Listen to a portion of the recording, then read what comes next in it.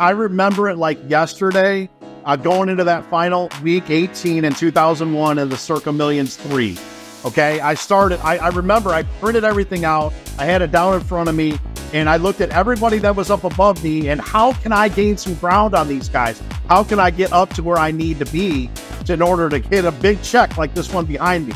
And I'll tell you what I did is... Welcome to WagerTalk TV. I'm Kelly Stewart here with my good friend Jeff Petch. As you can tell by the giant check behind his head, he has a very storied history with winning Las Vegas contests. $325,000 was split up in the last one when he tied for first place, 63 and 27. As you can also tell, he's wearing a green jacket that comes from Matt Human's Friday Football Invitational in Beeson. He was the winner of that one last season. His lifetime record in the contest, 215, 129, and 11. That is 62%. Jeff and I are talking today about what you need to know before you enter a Vegas contest. We have 3 strategies coming in hot.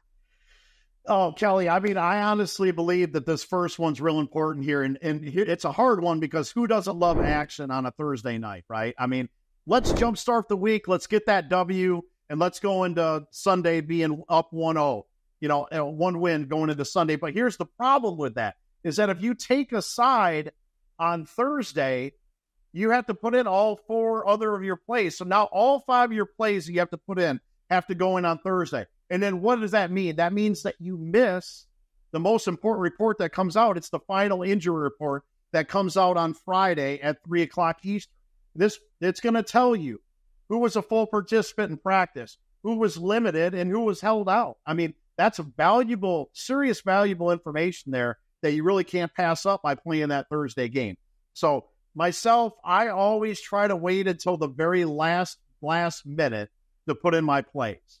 And if any of you people out there are using proxies, I always recommend to buy their highest package. Spend an extra $1.50 on their premium package instead of buying the silver or the gold. The premium will allow you to put your plays in a little bit later. You never know what information comes in on Saturday morning, Saturday early afternoon, and that could be the difference between a W and an L. That is a very good one, Jeff. That is one of my favorites. I always try to avoid Thursday night football. Jeff, the next one gets me, well, every single week. I overthink the dreaded hook.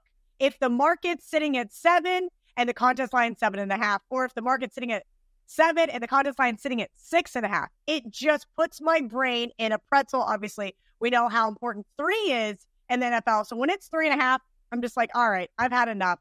I am not overthinking it. But you think that I'm wrong because everybody apparently thinks that way. The reality is here, Kelly, is that the lines in the contest lines, they are what they are. You and I can't go out and shop and get a better number because we just don't have that option. And I realize I might take a little bit of slack on this because we know 15% of NFL games that are decided exactly by 3. I think it's around 9% that are decided by 7. Okay. And I'm not telling people to go out and play a stale line at 3.5 when you could go to another shop and get it at 3. I'm not saying that. What I am saying, though, is that in the contest, we're stuck with the number. And there's a lot of contestants that you're going up against that will fear, just like you, Kelly, will fear a stale line. Some will stay away. Some might even go opposite of it. And I feel like that's where you can gain a little bit of separation from your competitor. Jeff, this is why you're the best. That's exactly what you want to be able to do, is sometimes you need to zig when others zag. Last but not least, this one's very interesting. And I'm sure that you may have been guilty of it before, which is why it's your number 3 reason, or third strategy in regards to playing in these contests.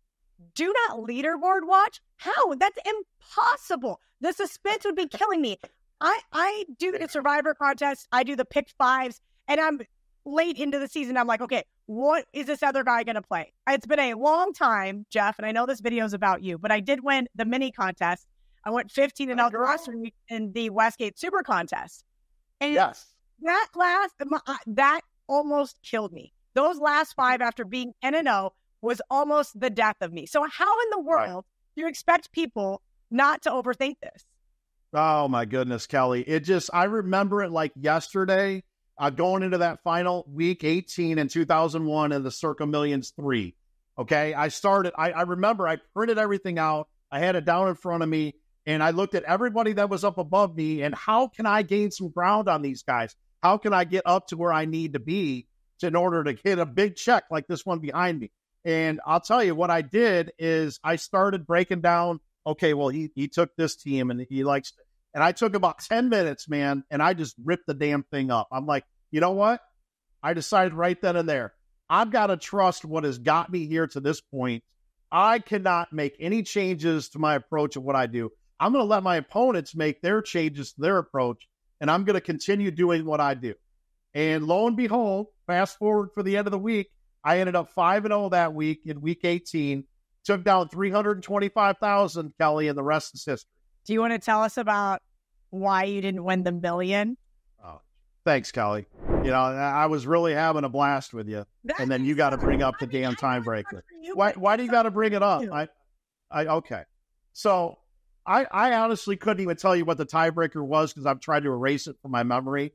But I will tell you, I will admit to the fact that I've had dreams at some point of getting into a DeLorean and turning that sucker up to 88 miles per hour and going back to before week 18 and hiring Tanya Harding's hitman to take out Derbify, a.k.a. Tony Gordon, who's the guy that took down the million and it took the million from me. So that is a joke, but I felt that way. Oh, my gosh. I thought you were going to say you would have picked a different game. No, I'm going to take him out. I was 5-0. We had to take him out. I had to stop him from putting plays in. Yeah, exactly. He would have had to have a 0 that week. Oh, my goodness. Yep. Jeff, Petch, and I are going to have a really fun NFL season. He is new to WagerTalk, so the month of September for his NFL package is $99. It is up on his page right now at WagerTalk.com. Jeff and I are going to be doing an NFL show as well, so make sure you guys head over to WagerTalk TV and check that out.